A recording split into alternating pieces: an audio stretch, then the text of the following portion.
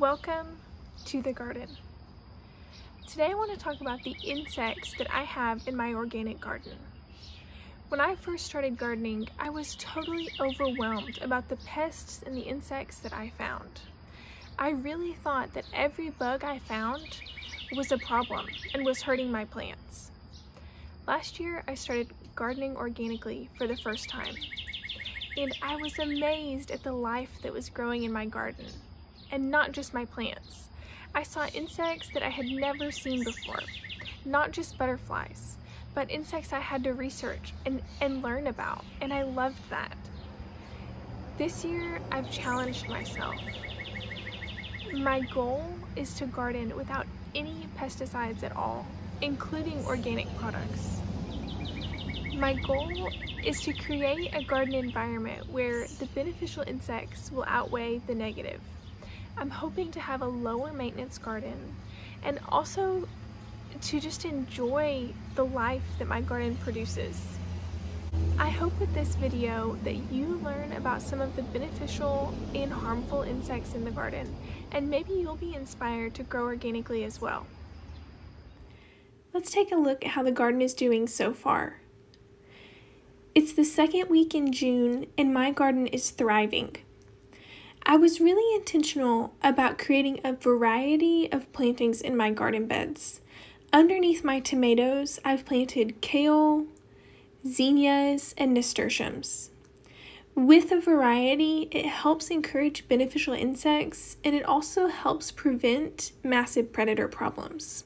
I planted the kale to keep the soil covered and moist. The zinnias will draw pollinators when they bloom, and the nasturtiums are a trap crop for aphids. The goal is that the aphids would be drawn to the nasturtiums instead of feasting on my tomatoes and peppers. As you can see, my peppers are looking amazing. Their leaves are healthy and they don't have any damage so far. I also planted marigolds next to my peppers this year. Marigold blooms will draw pollinators, and their leaves will help repel some pests in the garden. The aphids have been very interested in my potato plants this year, but in only a couple of days, the ladybugs were stepping in and helping to neutralize the problem. My greenstock garden planter has also been a great success so far. I planted a wide variety in the greenstock in order to promote pollination and help prevent negative insects. I've planted marigolds and zinnias. I also planted several nasturtiums in the greenstock. My hope is that the aphids are drawn to the nasturtiums instead of my other plants. A few days ago, I noticed aphids on my miniature tomato plants, but if you look closely, you'll notice that the aphids are really white carcasses. This tells me that beneficial insects have eaten the aphids and neutralized the problem.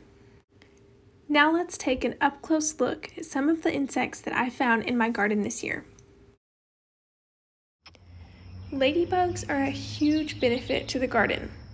Most people are familiar with adult ladybugs and know that they eat aphids, but did you know that in their larva form, they also eat aphids? Their larvae look a little bit creepy, but they're a huge benefit to the garden. Anywhere you have aphids, on nasturtiums, peas, tomatoes, give it some time and the ladybugs will help you with your problem.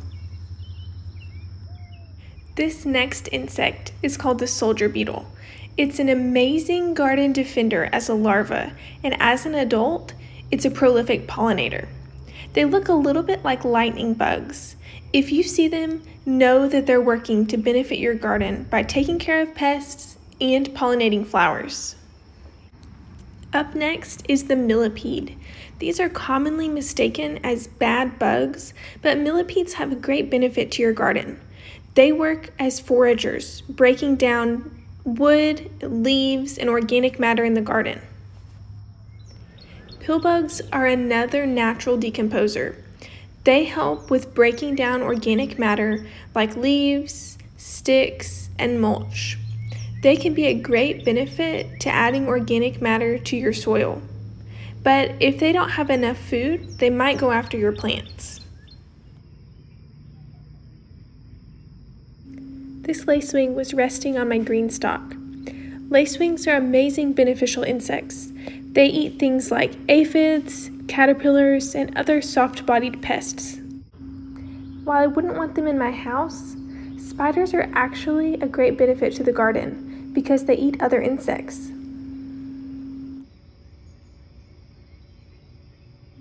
Believe it or not, flies are underrated in the garden. They come in all shapes, colors, and sizes, and they're great pollinators.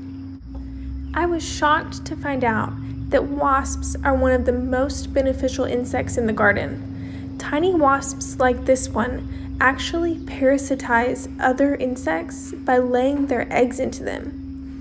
You might find a caterpillar or a tomato hornworm covered in tiny white eggs from this wasp. When the eggs hatch, they eat the pest from the inside out. This thorny-looking bug is an assassin bug nymph or baby. As an adult, it can be up to 2 inches long. The assassin bug is an amazing predator in the garden. It feasts on larvae and other small insects. It can help by neutralizing pest problems without using pesticides. Assassin bugs do bite, so be careful not to handle them. Ants. While ants are a pest inside, they're actually beneficial to your garden. They work typically in the soil, and as they tunnel and break down material, they're adding airflow and nutrients to the soil. But if you have ants on the top of your leaves, it could be an indicator of a larger problem, like aphids. Aphids are a common pest. They suck sap from the leaves and the stems of your plant. A couple aphids aren't that big of a deal, but over time it can be a large problem. Ants can also be an indicator of leaf hopper bugs on the underside of your leaves. Leaf hopper bugs also suck sap from the leaves and stems of plants.